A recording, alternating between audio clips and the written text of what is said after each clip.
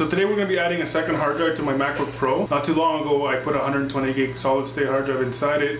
The only problem with that is when I'm trying to do a project or working with something when I'm on the go, I ran out of space all the time and I had to carry around an external drive. What you can do with these Macs is remove the CD-ROM drive and install a second hard drive bay or a caddie for you to put a 1 terabyte hard drive or whatever size you want. In this case we're going to be installing the a 1 terabyte blue Western Digital hard drive. I went with blue. You can get the black, it's a little faster, but blue one is sufficient enough, and it was less than $100 I believe. So for 1 terabyte of space, it's well worth it, because when you're operating a 120 gig SSD, you know, if you're making a video or editing a video, there's no way you can use it. You have to carry around an external hard drive. So this makes it very convenient. There will be details in the product, in the description for the product. There'll be a link there for pricing and details or whatever if you want to check it out. Now, of course, the main thing about this installation is the caddie. There will also be a link below for details and pricing on these. And this is amazing. You can get these for like almost any laptop. So CD-ROMs are becoming a little bit, or DVD burners or optical drives in general, unless it's Blu-ray, is becoming a little bit obsolete. So a lot of times you want extra storage. Have 2 hard drives in your computer and your laptop. So check out the description below for details on these. So let's begin the installation. Okay, so we're gonna first begin by flipping it upside down, of course. We're gonna take out all the screws here at the bottom. Take all of them out. I'm probably gonna fast forward this so it doesn't get very redundant. All we're doing is unscrewing a bunch of screws. Remember where they go? There's 3 very long screws and they go in a certain place. They're at the top.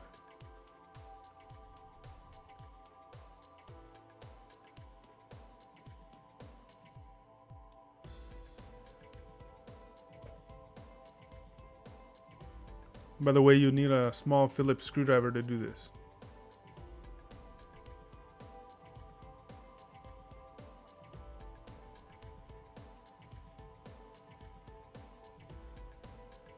And I forgot to fast forward the video, so you may fast forward if you wish, or just, you know, skip this part.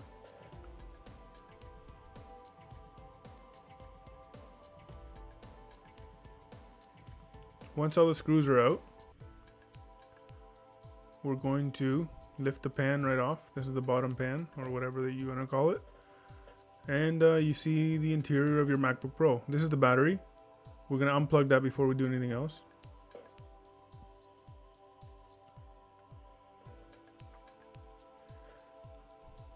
Now we got to unplug these 3 ribbons here. They're just sitting on the motherboard. They're connectors. Just carefully lift them up.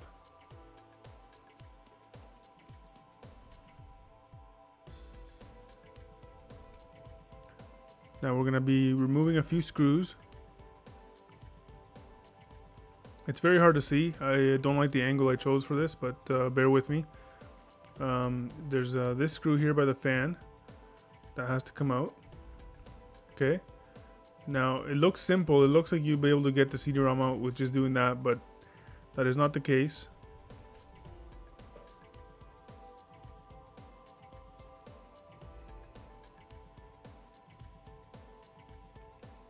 There's a screw here by the front. Trying to get you to see it here. It's hard to see, but it's right in there. Okay, you gotta get that one out.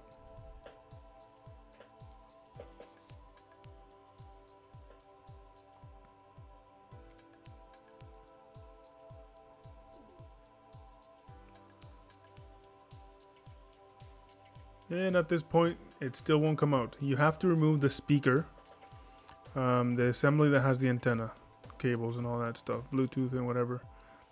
So take out the screw here at the front of the speaker. Remember where the screws go again, because they're not all the same. And some of them are pretty specific.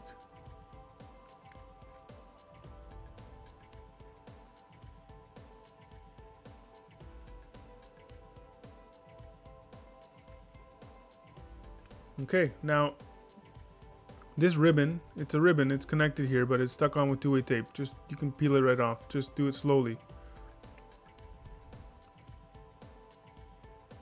Now remove a couple more screws that were hiding in there, just one.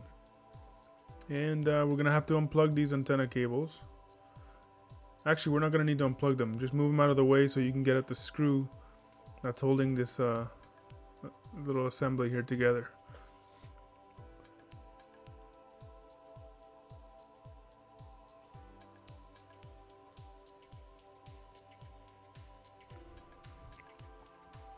It's about 3 or 4 screws. Just remember where they go.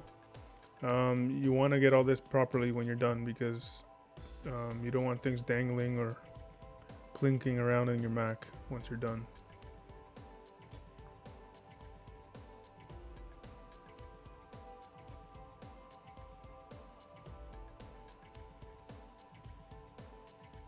And the CD-ROM is going to come right out.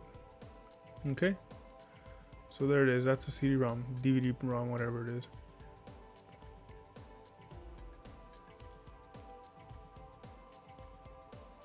As you can see, you had to remove the screws to get that up in order to get the CD-ROM out.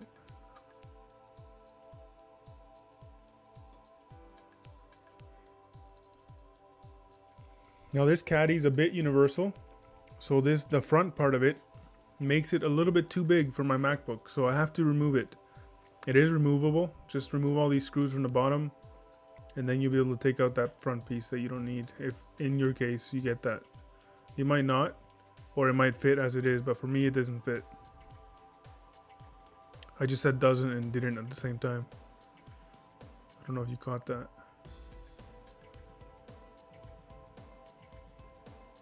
So take out all the screws on the caddie. It's an extra step that you probably won't need to do, but in case you have a caddie like mine and it doesn't fit, you can remove this front plastic part here.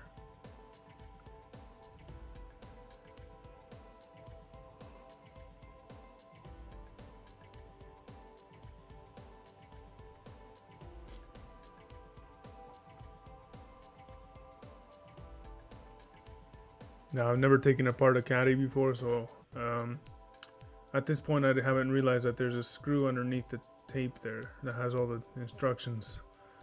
I'm about to realize it though. You can skip this part. And I moved on to a couple other screws first.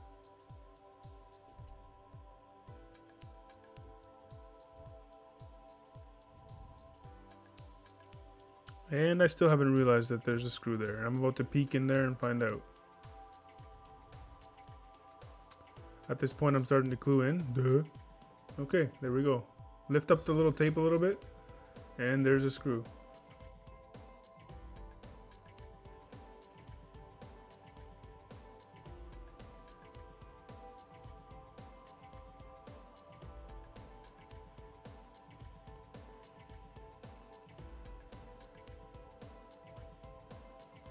And there we go. Remove that piece, and it's gonna fit like a glove.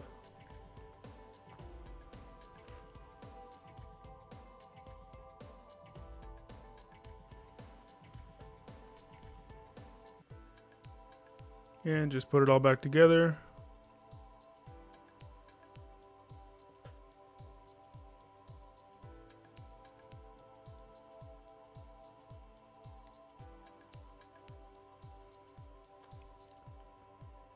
And put all the screws back in.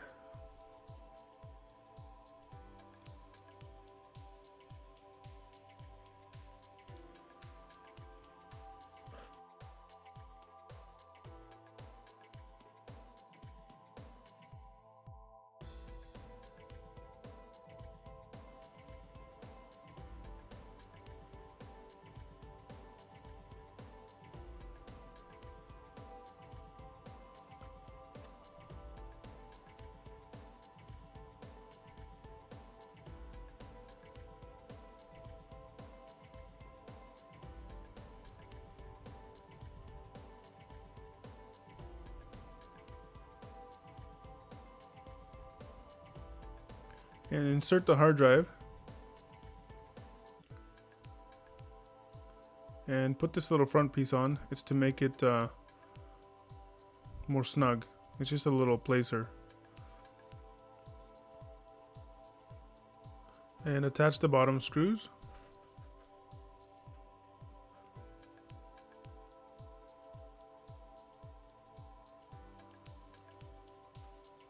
And we're actually almost done here. Kind of. I forget why I removed that again. I think I was double checking that it's, you know, everything's good. Kind of felt uneasy or something. But it's fine. Everything's okay. Just make sure it's lined up properly. The hard drive is not flopping around or anything. Which it shouldn't be. These are pretty exact. I mean, they're made exactly for laptop hard drives, so.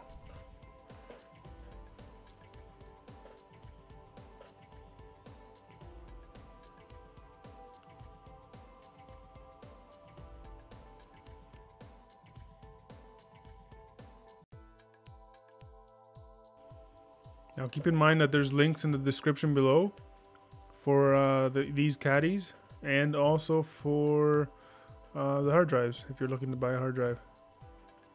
I might have, yeah, there's a couple links down there. Just double check. I'll also put a link to the solid state hard drive that you probably can see through here. It's my 120 gig. It's been good. I've had it for almost a year now, and no problems. So.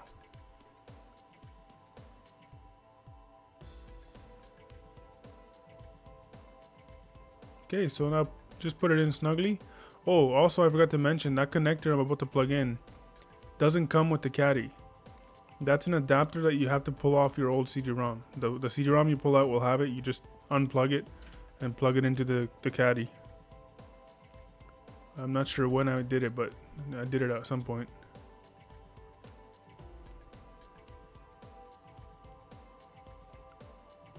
Now just line all this up.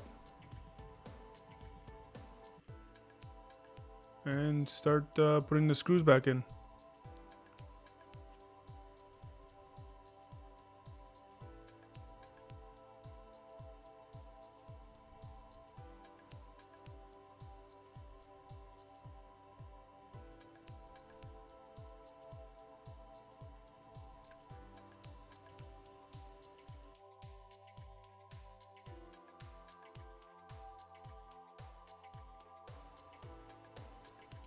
MacBook Pros or MacBooks in general are pretty easy to work on because if something's out of place, you'll know it because everything inside these things is meticulously placed. So it's hard to put something in the wrong place.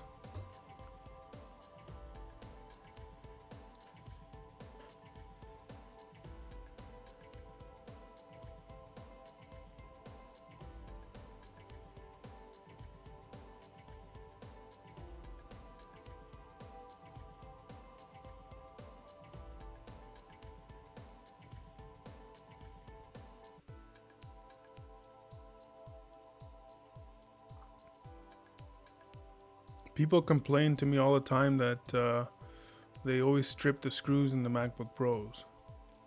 A lot of people do, and it's true. It's because it's very small screws, and sometimes people use any screwdriver they find laying around, which is not a good idea. The screwdrivers I use, I've never stripped a screw before, ever. Not one. I use very good screwdrivers. If you do this for a living or a hobby, I'd recommend just skipping all the junk screwdrivers and spending the money and getting these ones. I'll put a link for them in the description below. They're I think it's pronounced Wiha, the brand, and they're professional precision tools. If you do this for a living, it's a one-time thing, don't bother. It's not going to be worth it for you. But if you do it for a living, or you're a hobbyist, or you just play around with technology all the time, I would highly recommend it. Just keep putting all the screws back in the way they were.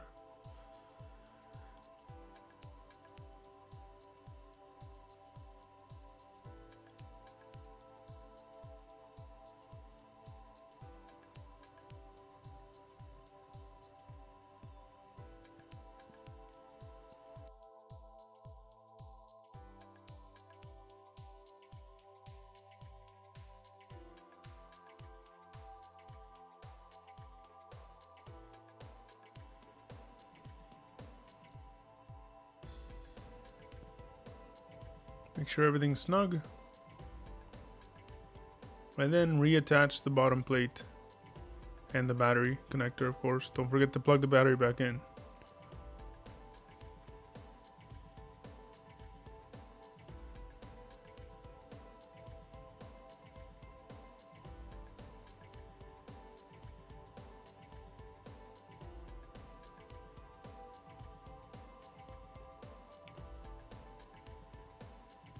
So let's start with the big screws first. These are the long ones.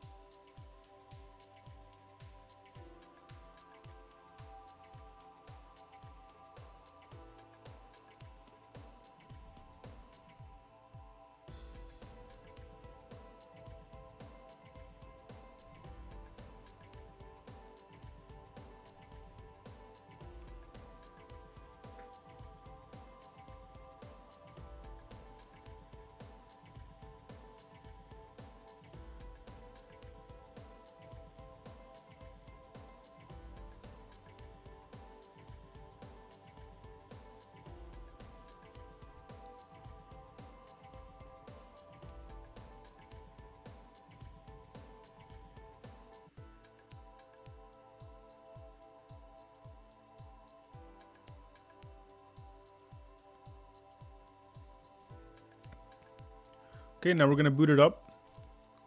There's one more step here to do. When you first boot it up, it's not going to detect the drive. We have to create a partition in order for your Mac to recognize it. So, we've booted up here. Go to Disk Utility. You'll find that drive there in Disk Utility. You'll see 1 terabyte. Click Erase and go to macOS Extended Journaled. I accidentally clicked Encrypted. You don't want encrypted. Well, you might. It's up to you if you want encrypted. I didn't want encrypted. So once I hit Erase, it's gonna ask me for a password. I hit Cancel, and I'm going to just go to the first option there, just Journaled, Mac OS Extended Journaled. Click Erase. Now, if you don't want to use your entire 1 terabyte drive as one partition, you don't have to. You can partitions of different sizes if you would like to do that. I just I'm making it one big backup partition pretty much. And as you can see now in Finder, under Devices, you can see it right here. Okay, that's it. It's pretty much ready to go. We're gonna go here to Options and About Mac, More Info, System Report, Serial ATA, and you can see both the drives there. I have my solid state and my Western Digital Blue 1 terabyte. Pretty simple procedure. You should be able to do it yourself. I would recommend, if you're careful, you'll save yourself a lot of money doing it yourself.